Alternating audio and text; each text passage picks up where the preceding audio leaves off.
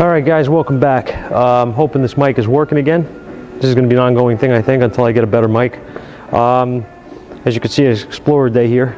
The black one over here is the instrument cluster we're waiting for now. I just placed the order today, back from the holidays, and we buttoned it up for the water leak. So next we're going to move on. I'm going to show you.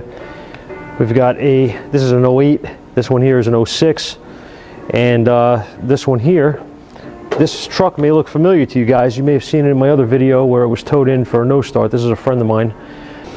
Yeah, this was the vehicle that was towed in for a no start, and we used a thermal camera to find a short to ground. In any case, it's not back for the same thing. So what it is back for is a coolant leak. If you can look down there, you'll see that it's all wet, and it is the already checked that. So what I'm going to do is I want to show you the procedure here to change a pump on one of these. If you haven't done it already, first things first, we're going to crawl under it. I'm going to set you guys up over here.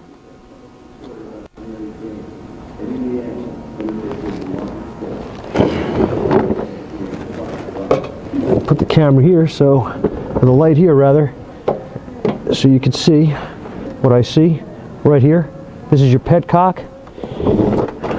I'm just going to grab this with a pair of pliers. I can't do it by hand, and I'm going to turn it counterclockwise. These are plastic, and I mean, normally they don't break. Can they break though? Absolutely. And they will twist out. Okay, you kind of turn it and pull out a little bit like that. I'll take the cap off.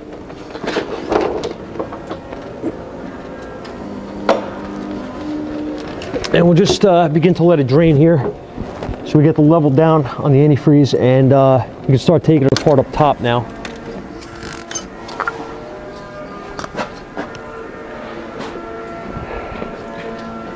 I like to use a tray, a magnetic tray for bolts and such. Put it somewhere that's magnetic, it helps. Then I'm going to start by just doing the obvious here, taking things out of the way, which is going to be this bottle, fan, hose, all that sort of thing. And in the meantime, we're going to be draining still from the bottom, so we could still get something done.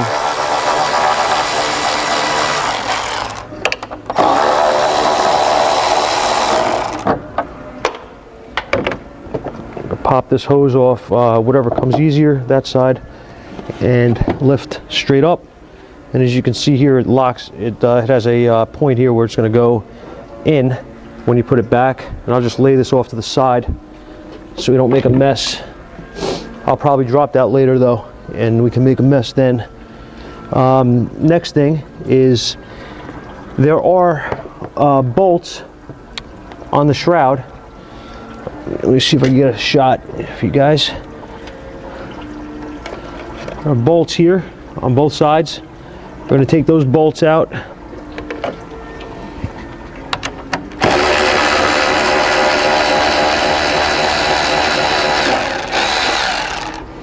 Okay, there's one, and I'm going to take this off as well, just to get it out of my way. Power steering reservoir.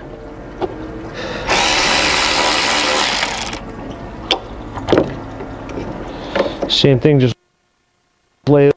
Now I can get access easily to this other bolt for the shroud, and I'm just going to yank that out.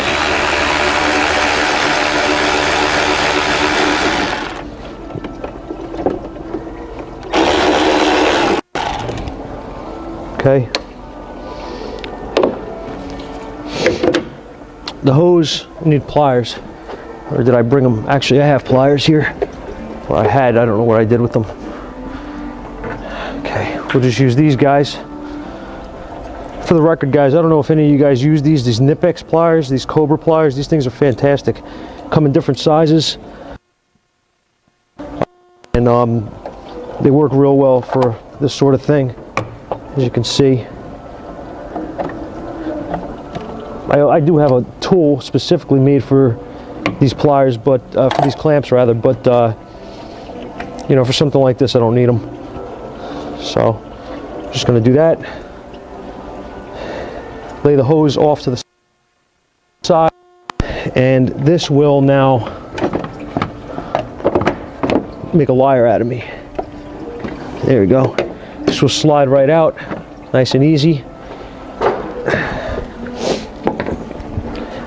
With the shroud out of the way, obviously you can see we have a lot more room to do what we need to do here. Okay, the water pump is behind here, obviously on the behind the fan, so all this stuff is going to come off to get out of the way.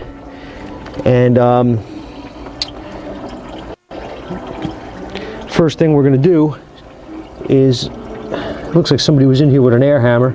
I didn't work on this before. I'm going to show you guys what I'm talking about.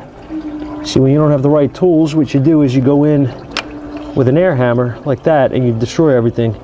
It's really shoddy work. Haha, I caught myself.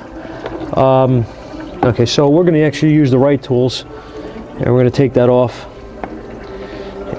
And I'm going to unplug this here.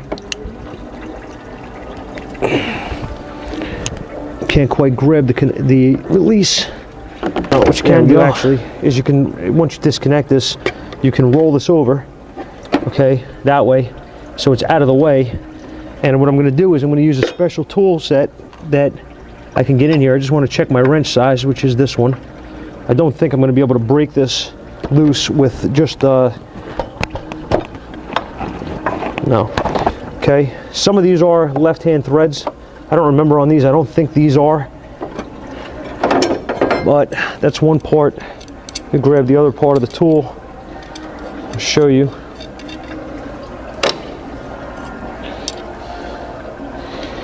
Let me see if I can show you.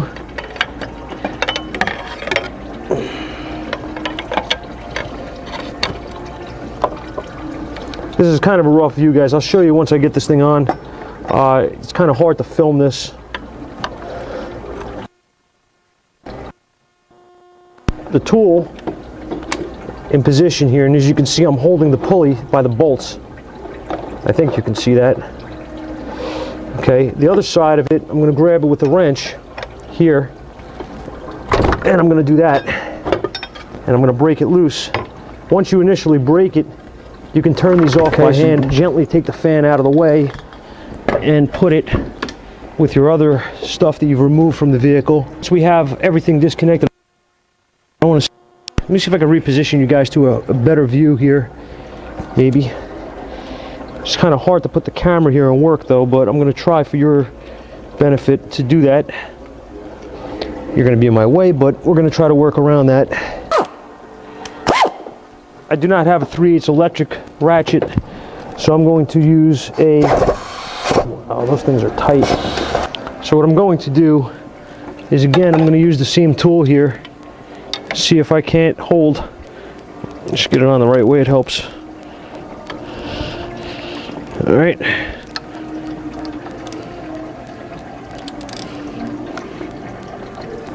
Man, those things are tight. Okay. So all I'm doing here is using a 3/8 ratchet, and I'm going to pull up. Very simple. I'm going to pop my belt off like that. See if he wants to change this belt actually while it's off, being that it's all soaked with antifreeze. Put this with the rest of the parts in case he wants to use it again. And now we're just going to reach in here and take these bolts out. Get this pulley out of my way.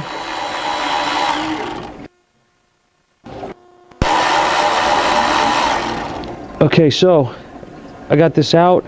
I don't know whether or not you guys like the videos on the diagnostic stuff or the videos on things like this, which I don't do a whole lot of on camera, but I'm by myself today. It's quiet. My partner's out.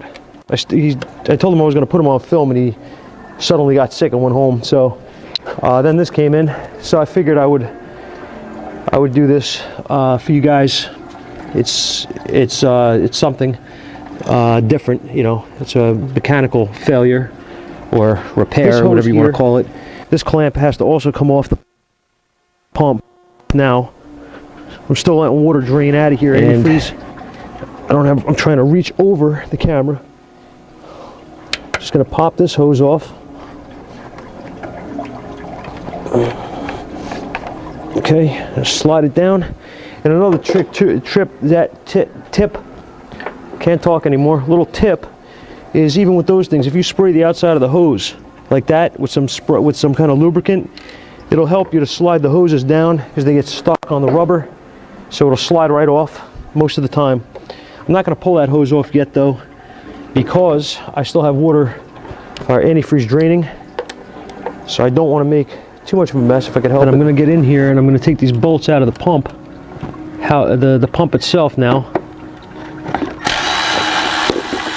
Usually you don't have much to worry about with these. They don't make like the old 5 liters used to. If you guys have ever been there where they snap, these usually come right out without any real issue at all. So you can see I can break them loose. They're not that tight with the 1/4-inch electric gun.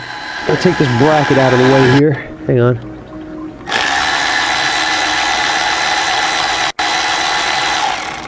I may have enough room. Just take a look. Yes, I do. Okay. What you got to do is you have to take that bracket out. I forgot, and just move this so you can pull this back a little bit. Then you can get in there. It's a little tight, but you can get in there without taking it all off. So, just a little tip. Okay. So as you can see, it does come right out. Just when you're putting it back in, be careful you don't cross thread it. We're not going to run them in with air tools though, right? Or electric tools. We're going to start them by hand. Okay. Again, sorry for the view. I don't know how good it is. I'm trying to get you guys the best view I can with what I have here without getting you completely in my way. But this is the best I can do. Right now, all I'm doing is dropping my tools and pulling the bolts out, which is what you should do. Just go around the pump. There's nothing really here to be intimidated about taking this apart. For the guys that are at home, the only thing you have to be careful of is the components on the fan. You don't want to break that, so just be careful. If you've never done it before, take your time, and like I said, use some common sense not to damage anything. But other than that, it's not anything crazy. This bolt's gonna have to be cleaned up, as you can see here. All right, that bolt is gonna have to be cleaned, which I will clean all of them, and I will do that on the wire wheel first, but it doesn't really matter. It's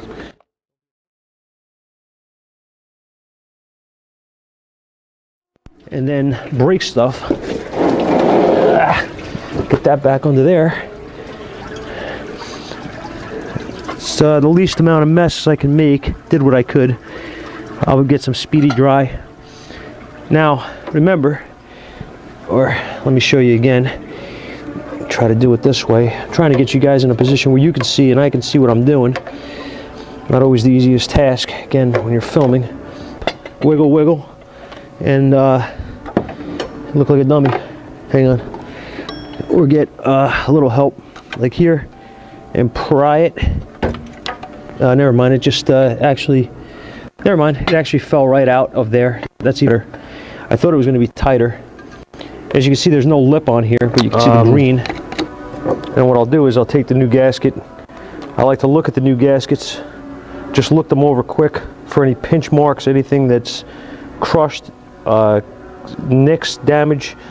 I know it sounds silly, but trust me, I've had them out of the box where they're split, okay, or damaged. So if you have a damaged gasket, you know, go to your parts store, tell them that the thing came damaged in the box and you need another one. Don't put a bad gasket on the truck, and don't just smear it with silicone and seal it that way, because you're looking for trouble, and that's not the way to do it. So simply use a little glue. I like using this stuff. It's like emulsive. It's very sticky, and different things. I mean, there's, you know, all different ways. You don't have to put this on if you don't want to. You don't have to, you know, you can just slap the gasket on and put it together. That's fine. Whatever you like. I prefer doing this. I've been doing it for 25 years this way, and I've never had one leak. Never had a problem. So I stick with things that I know work, and just, you know, we all have our methods, like I said. So I have guys that throw silicone on it and put it together, you know, whatever works for you, whatever makes you happy. This is my way of doing it, because what I do is I press down on the gaskets all the way. The holes are all lined up properly. That should again be common sense. My gasket's on. It's going to sit on the side. I'm going to bench. I like to use a razor blade. I'm just showing you here what you can do. You can get a razor blade down here and try to just find the seam on the gasket. And again, this is more time consuming, you know what I mean, than just simply grabbing a disc and cutting it, you know, and ripping it down or whatever. But I like to find the seam on the gasket like this. Not a seam, but an area that I can just cut into and get a piece of it started, okay? And try to work it a little bit and see if sometimes with these they'll come off if you can get them started in one piece. Okay, so now that I have everything clean to my liking here, I'm going to reach down with some brake cleaner and I'm going to go over the areas here with brake cleaner and a rag and make sure that everything is nice and clean. I don't want to get any debris. Okay, and what I like to do afterwards is I look with a light at different angles, just because you can, you know, you can absolutely have a piece of gasket on here and not see it, which I do, and I will run my finger over it and look from different angles. And it's very, it's a light piece. It's not an entire piece of gasket, but it's a very small film of gasket that's still stuck in one little area. And I will keep this thing smooth on here, this carbide scraper, and just go over it a couple of times and make sure that when I run my finger back over it, that it's nice and smooth. Okay, you will feel the little, your fingers are extremely sensitive, guys. You will feel the little hump in there that's caused by the tiny piece of gasket, okay? And you will sometimes not even see it. The brake cleaner will help to bring it up. Looking at it, looking from different angles with a light will help you to bring it up. I'm just showing you techniques here that you can use if you're not familiar with doing this stuff, or if you've ever put a gasket on and had a leak and not realized why when you change the gasket. It may be because of something like this. You did not have the surface area clean enough, okay? So looking from a different angle with the light and spraying it with either, believe it or not, carburetor spray or brake cleaner, you will actually be able to see the gasket. It will change. It'll be a different type of tone, the color, than the aluminum, than the clean aluminum will be. So you'll pick it up when you spray it with the light on there. So there's another little piece, and this is not anything to worry about really, but with stuff like this, it makes the difference sometimes between having a leak or not having a leak. Okay, I've already checked the surface on the top and she's good, but I did the bottom part. I wanted to check on camera so I can show you what I was talking about. You know, and again, I'm just holding this flat on here and running it over the surface to make sure it runs smooth. And these are all little techniques you pick up and things you can do to just make sure you don't have a piece of gasket stuck on there. Okay, now I'm happy with that. So now at this time we're gonna just wipe this down one more time. I like to keep it, maybe I go overboard, I don't know. I don't care if people say I do. I'd rather go overboard than not do it right 100%. So that's fine. I like to make sure that the surface area is completely clean of any kind of debris, and it makes me feel better. So if you don't want to go the extra step, the extra mile, whatever you want to call it, I like to. And I like to be very sure that when I put the thing back together, I'm not going to have an issue.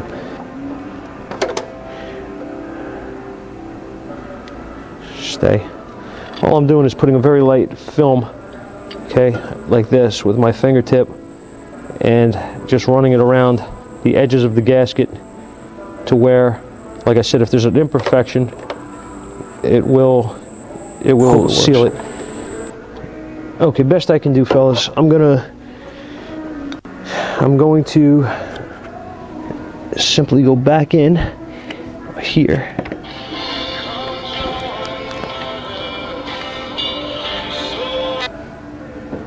Hello, Joe's.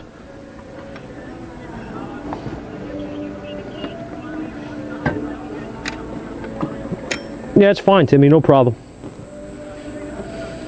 You got it. Yeah, you got it, pal. All right, bye.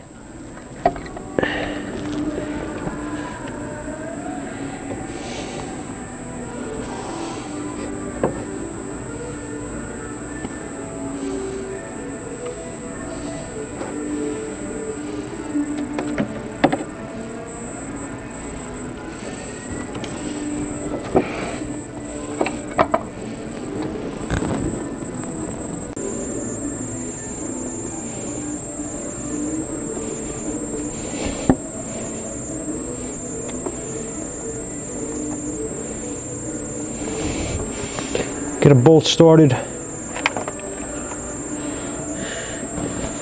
and now what I'm going to do is I'm just going to use my socket, my extension, to help me here to get these other bolts in position.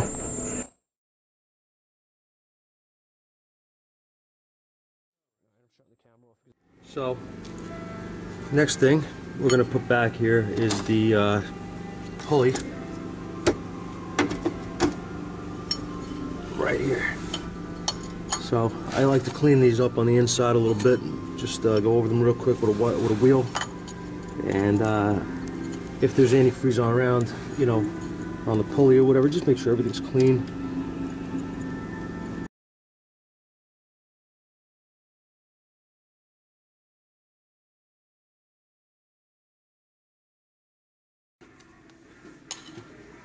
Go over those again after I get the belt on, just to make sure they're tight.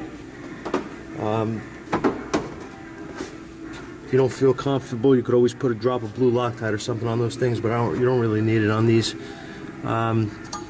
Okay, so now that you've got everything here back in where it's supposed to be, the next thing you can do is, well, grab your fan.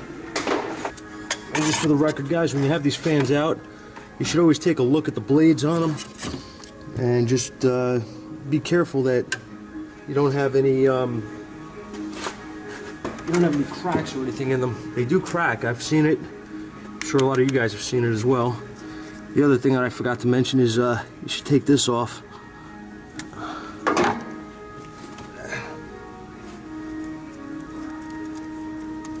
Thread protector. Make sure you take that off. You're going to put the fan on with that on.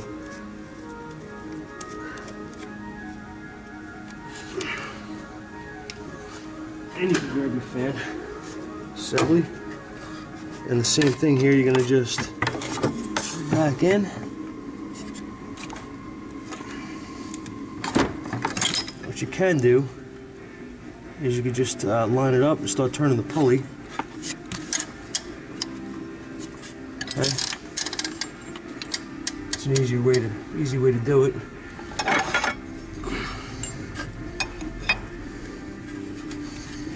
Just to get it going here.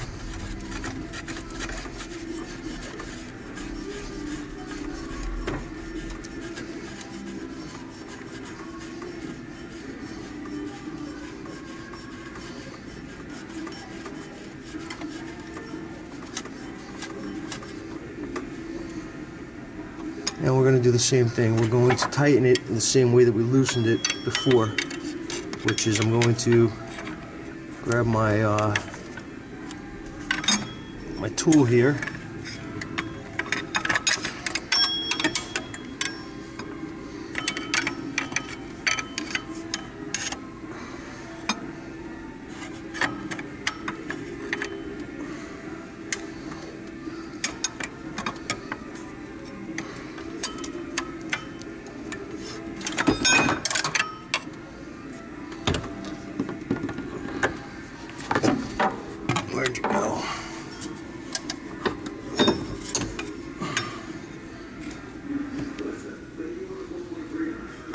seem to be putting this camera right where I need to work, and pretty consistently too. So,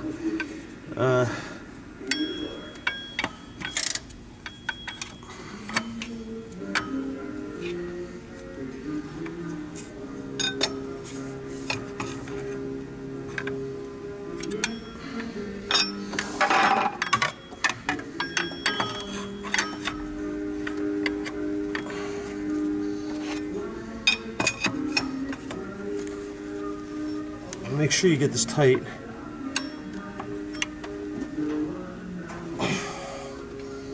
And be careful you don't slip. And with this, because if you slip, it's gonna hurt. So make sure you got a good bite on it. And tighten her up.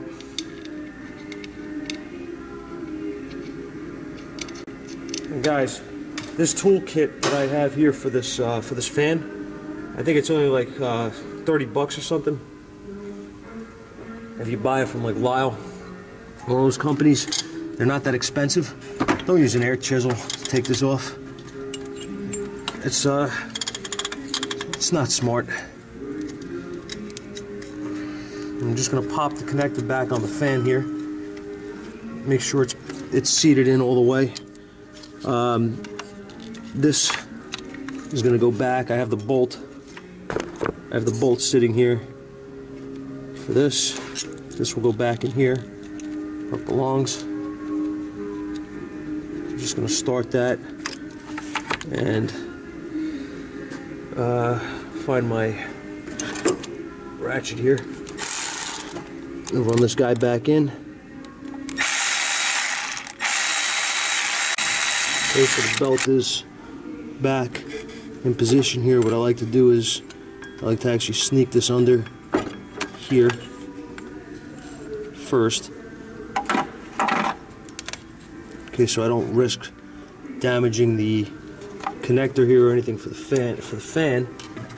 And at that point I can get my ratchet, wherever you're using your ratchet, your breaker bar, whatever you prefer. Just push the tensioner back, get this guy back in position. It goes easy. It's not a hard to do. Then just check over the belt to make sure it's seated on everything. Okay, it's in the grooves. Once you got that done, now you can move on to your shroud, the top of your shroud. Put it back. Give it a quick wipe down here. And you gotta wrap in there. And again, this guy, I'll move you guys over now so you can see. Hope you can see. This guy here, you see these tabs are just gonna pop in, and it does just snap in really. But when it snaps in,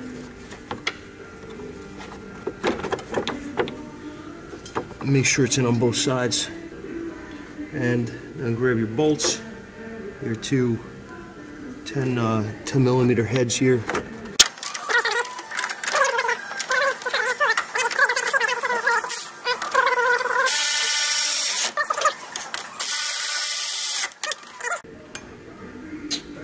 Next thing is the hose, upper hose. Grab this guy. This is all common sense here, right? Just pops back. Same way it came off. Nothing difficult. I'll show you two.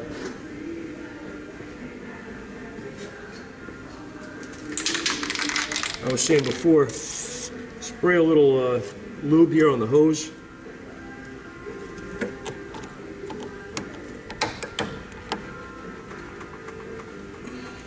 And it really helps to not bind up on the rubber. Okay, so now our hose is back on, our clamps are on. There's something I'm forgetting. Just kidding, guys, I'm not forgetting. Remember, this slides in. I'll show you. See if we can get a view. I'll show you.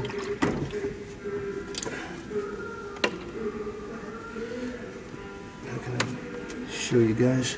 If you look right down here, there's a black tab. This has to slide inside of that. This goes in here. This. And that's it. Slides in. Simple.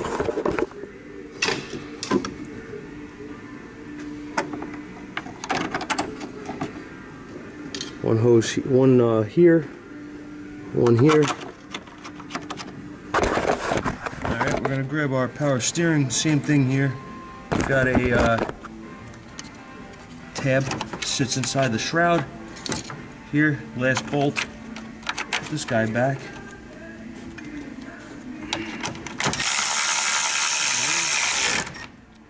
Run in your other two bolts.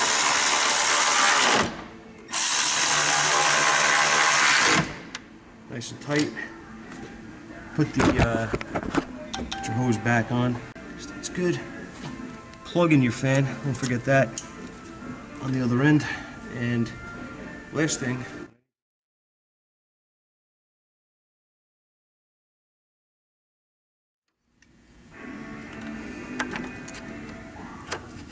Okay. My funnel.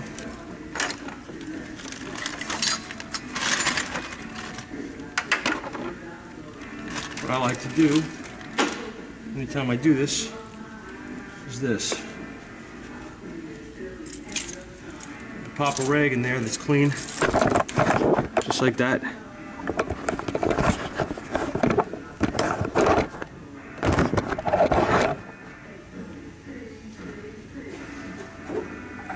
Take my antifreeze, start to put it in. Rag will catch any kind of crap that's in the bucket. If you didn't, or anything that may have been in the antifreeze, you never know what's going to come out.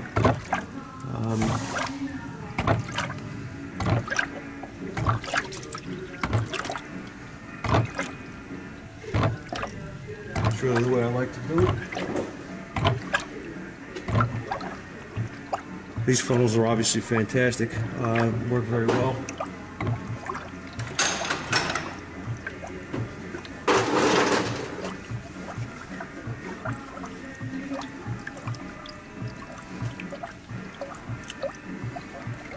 And basically all that's left here is to finish this and then bleed it, run it, make sure the heat works. What I like to do with these is turn the heat on, full blast, start it up, let it run a few minutes with the heat on, and kind of gauge it from there. These are not bad with air or anything like that, so, but that's what I do with them. I run them, I always make sure the heat works. It's a good practice because if you have air in it, the heat may not work, right? You're gonna have an angry customer, so just be mindful of that. But that's where we're gonna go now. We're gonna finish it up, get the air out of it, run it, and it'll be on its way. Check it for leaks, obviously, as well, and that'll be that. So thanks, guys, for watching. I hope it helps somebody that wants to do their own water pump on a 4.0 single overhead Camp Explorer, or any truck for that matter. So that's it, okay? Thanks, fellas. Have a good day.